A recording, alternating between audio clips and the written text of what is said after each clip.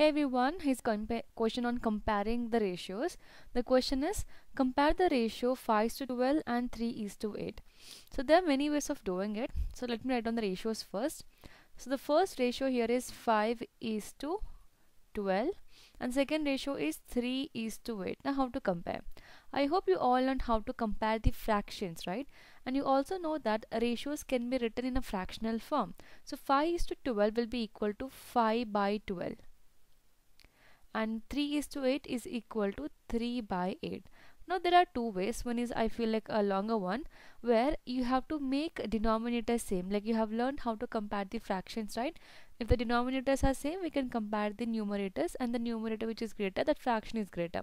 Same technique we're going to apply for this one, but I feel that method is a little bit lengthy, but you can do that method also. You have to take the LCM of 12 and 8, make the denominator same, and then do it. But the best way I'll do it, like I'm going to explain you, is it's called cross multiplication. Just cross multiply and then you can get the answer directly. So here we have 5 by 12 and here we have 3 by 8. I'm going to cross multiply. Cross multiply means I'm going to multiply this 8 with 5, okay, and this 12 with 3.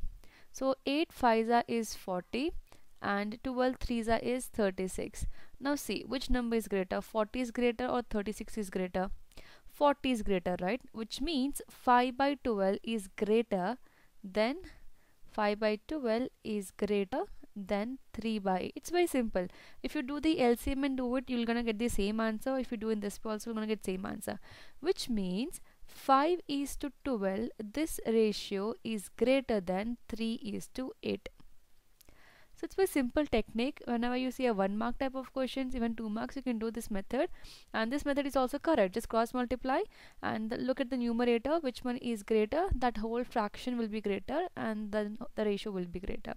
I hope this question is clear, and in case you have further question or doubt, you can drop a comment. Thank you so much for watching.